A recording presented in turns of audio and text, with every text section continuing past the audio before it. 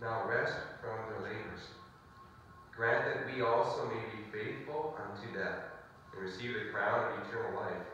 Through Jesus Christ, your Son, our Lord, who lives and reigns with you in the Holy Spirit, one God, now and forever. Amen.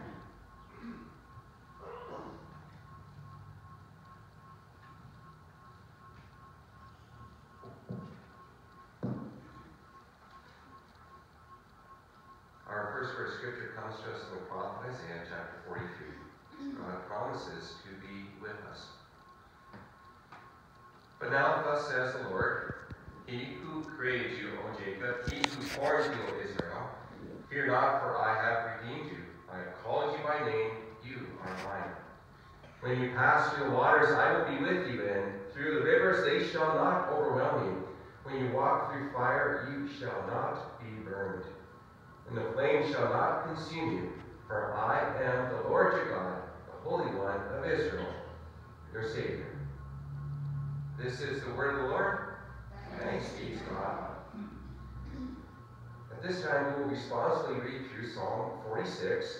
God is our very present help in trouble. God is our refuge and strength, a very present help in trouble.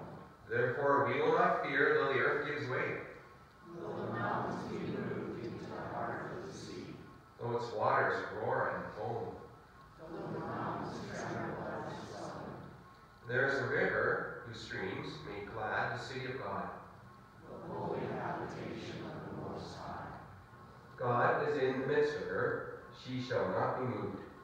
God will help her when morning dawns. The nations rage, the kingdoms totter.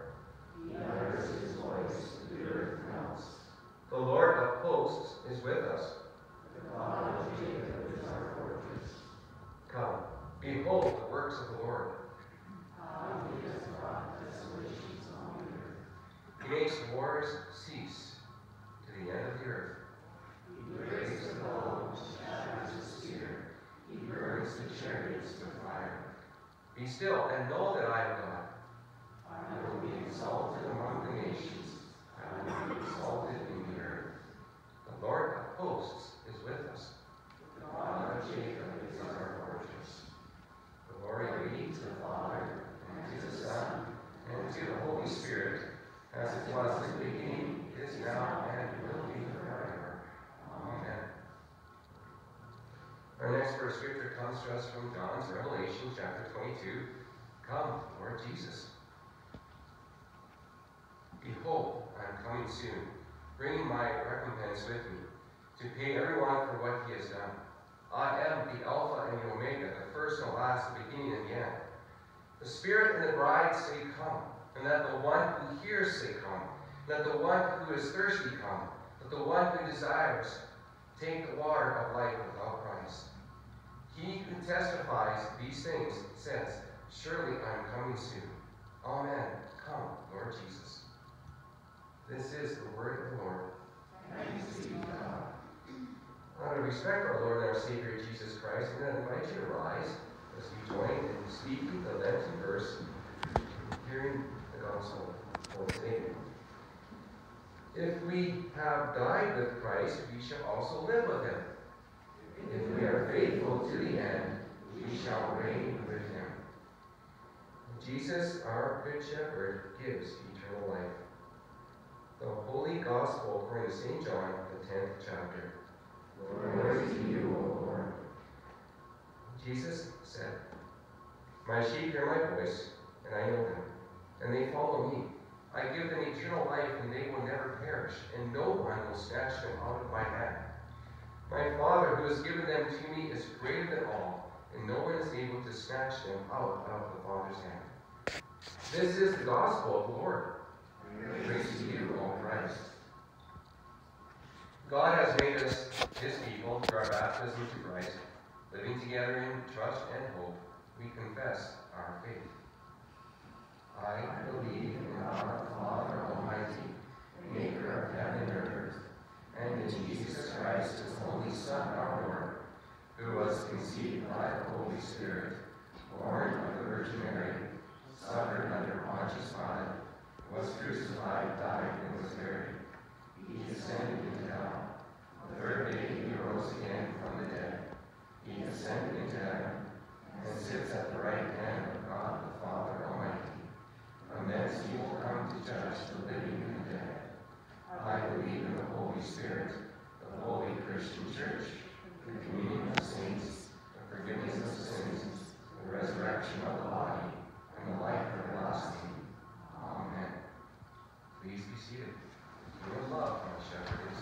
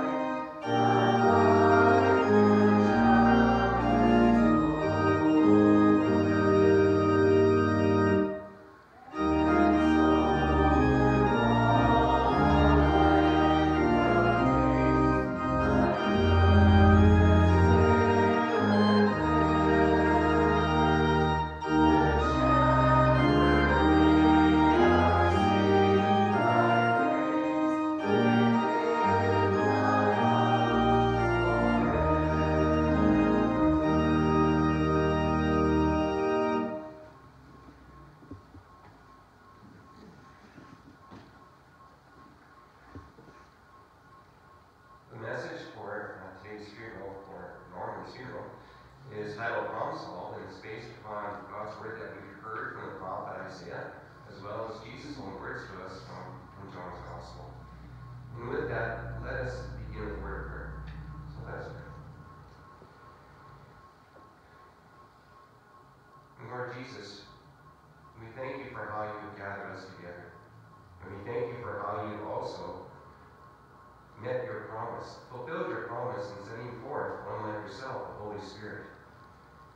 That as you are here right now, Holy Spirit, we pray that you would so lead us to cling to your word and preaching of it, as we so desperately need to cling to you, Lord Jesus.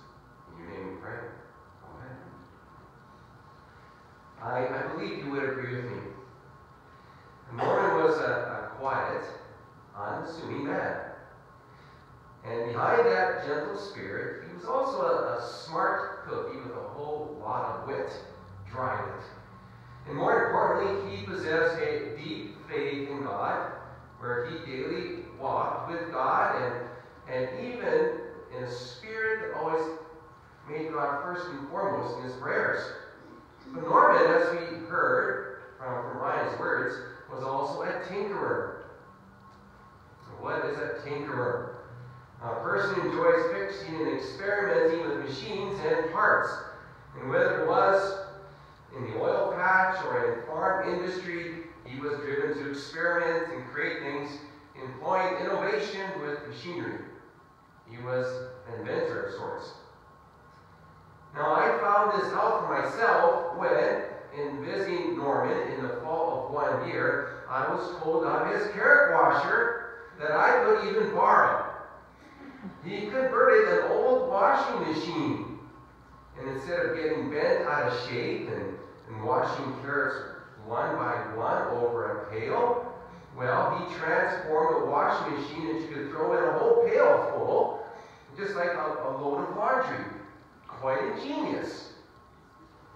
Now, if you love to tinker, as Norman did, what is your goal? Where does the urge come from? To make things better or to solve a problem. Only to feel the thrill of accomplishment if a plan works. Now, whether it be farming, engineering, medicine, you name it. Much to our benefit, someone at some time chose to tinker, invent, or innovate what was previously done to solve a problem. We are here today because of a problem. We are here today because someone died. Norman died. Now, at first, we may not cast this as a problem. He lived a good life. It's not everyone who makes it into their 90s with a sound mind. It's not as if we live forever on this side of heaven. But that's just it. We were created to live forever on this side of heaven. And there's a problem. We do face death when it wasn't a part of the plan of how God first drafted things. So death scares us. And even if we may not be afraid of death, we may be afraid of dying. How do we tinker with death? We prolong life as long as we can. If you don't take the time to stay healthy, well, you're going to have to make time to be ill. So we exercise and we eat right, which is a good thing, commendable to be good stewards of the life that you're given. But no matter how much care is taken, we can't escape the inevitable. And if we haven't been all that self-disciplined, we get down on ourselves for being not careless. Death will catch up with us. And it seems so unfair, as if we are being robbed. Here we are as people, able to think and feel, create and care, dream the impossible, and imagine things beyond the horizon, only to be destined to grow weak in the body, impaired in the mind, and to come to an end. It seems out of whack. And it is.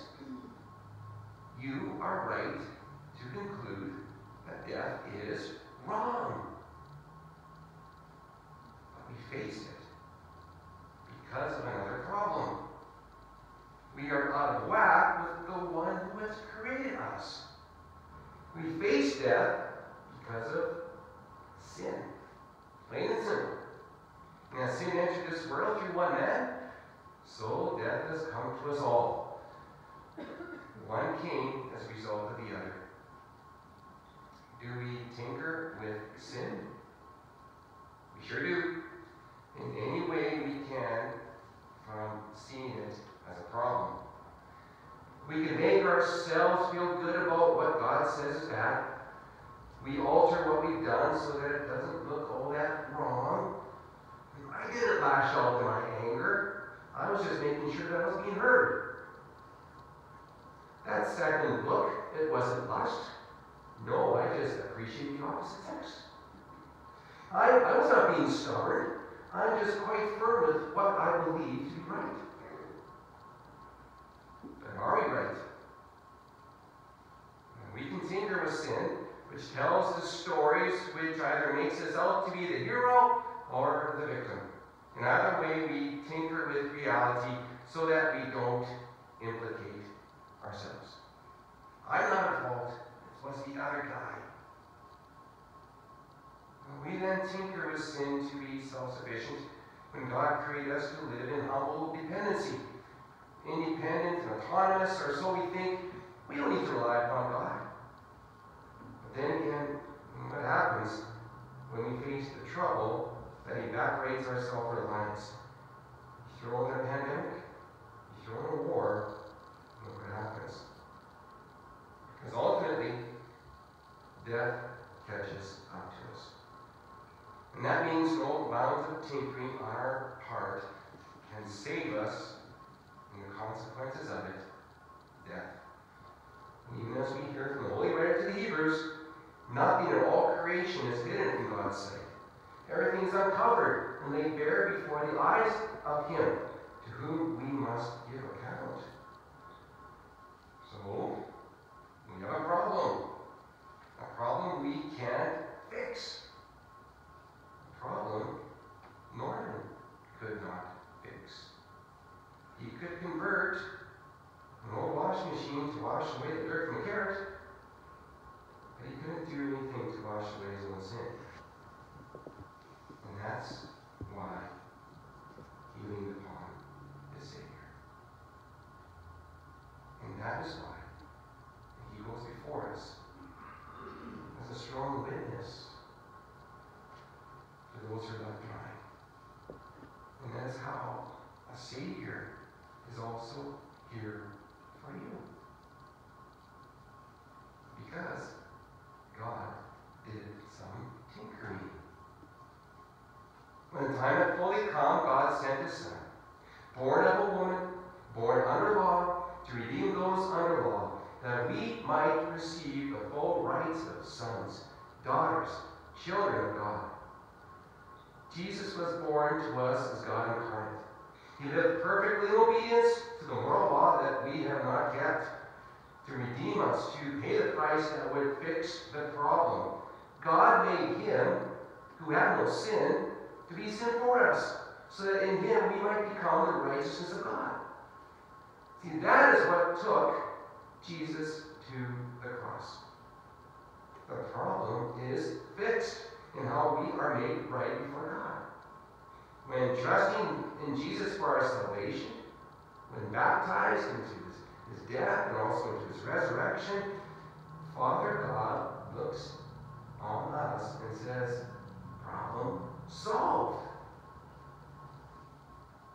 So if Jesus' sacrifice washed your sin away, then working backwards, you have life? Absolutely. As Jesus said, my sheep listen to my voice. I know them, and they follow me. I give them eternal life, and they shall never perish. You have the life Jesus won for you in rising from the dead. The Good Shepherd laid down His life for His sheep. The thrill of what He accomplished for you and for me. Yes, I know, we know. The carnal side of flesh we still carry around is still bound by its weakness. Until Jesus returns to this, and we will follow the same steps that Norman walked, and for whatever is in store for each of us.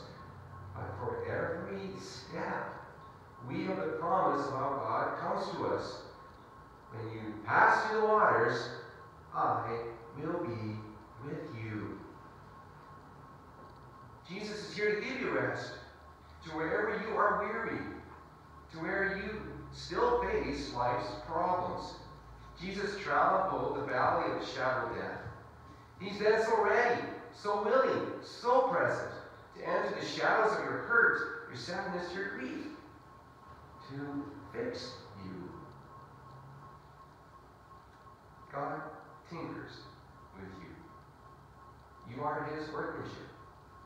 Like following blueprints upon His drafting table, you were created Christ Jesus to do good works, to solve problems. You're the tool in his hands, fashioned to not only receive his grace and mercy, but also to share it with others. Thanks be to you, Lord Jesus. Amen. And let us pray.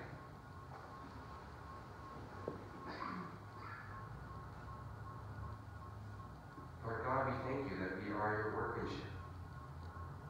You tinker with us. You shape us. You transform us to be the tool that is within your hand. As you were there, you shaped Norman to be the tool within your hand. We thank you for his life. We thank you, Lord, for his witness. And we pray that you would be with us now, to grant us the life we need, to know that you come to all of our problems, to fix us, and to remind us of how much you love us. In your name we pray. Amen.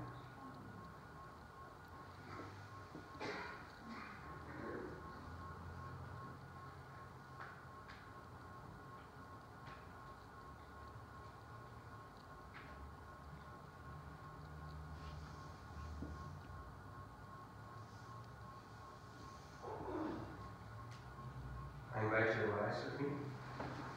We will enter into a time of prayer, and as it says on the screen, every petition will close with myself saying, Lord, in your mercy, I invite you to respond to your prayer.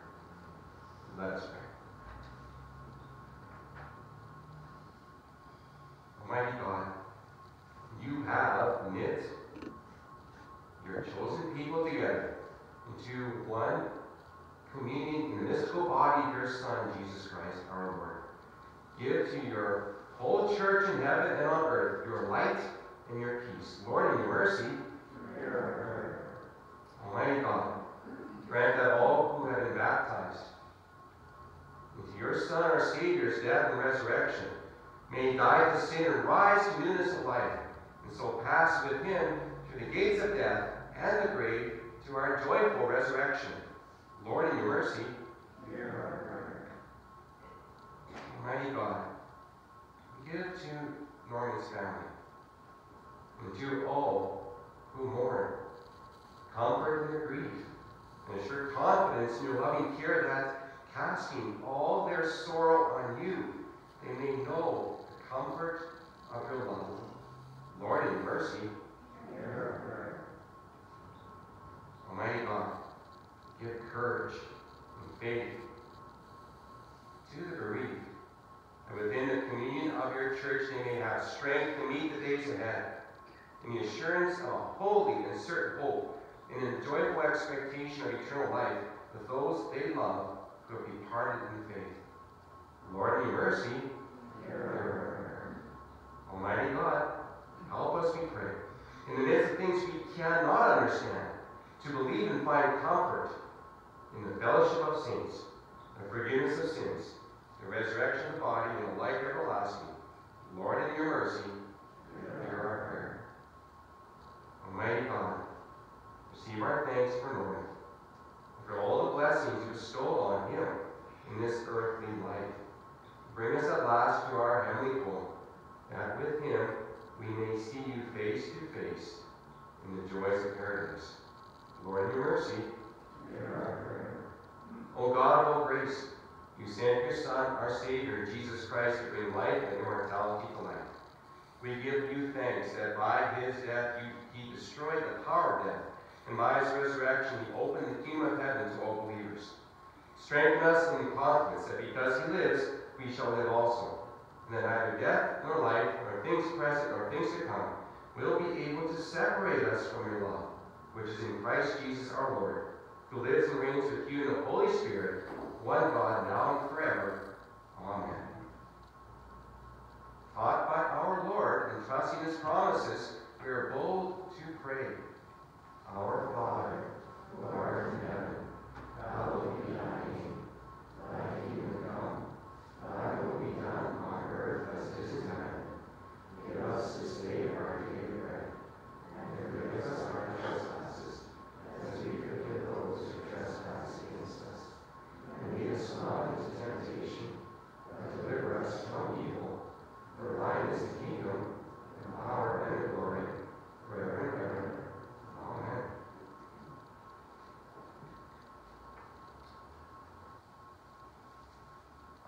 resurrection and the life, says our Lord. He who believes in me will live even though he dies, and whoever lives and believes in me will never die. Lord, now do let your servant go in peace. Your word has been fulfilled. My own eyes have seen the salvation which you have prepared in the sight of every people, a light to reveal you to the nations and the glory of your people Israel. Glory be to the Father, and to the Son, and to the Holy Spirit, as it was in the beginning, is now, and will be forever. Amen. The Lord be with you. And also with you. Let us pray. Lord God, our shepherd, you gather the lambs of your flock into the arms of your mercy, and bring them home. Comfort us with the certain hope of the resurrection to everlasting life, and a joyful reunion with those we love who have died in the faith. Through Jesus Christ, your Son, our Lord, who lives and reigns with you, and the Holy Spirit, one God, now and forever. Amen.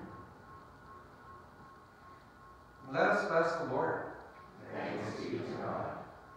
The Lord bless you and keep you. The Lord make his face shine upon you and be gracious unto you. The Lord lift up his countenance upon you and give you peace. Amen. Let us go forth in peace. In the name of the Lord. Amen. Prior to us singing the closing hymn, just a couple announcements. A reception will take place immediately after the service in the church basement. After which, at a certain time, we'll make announcements in the church basement to when we'll be going to St. Peter's Cemetery for the interment.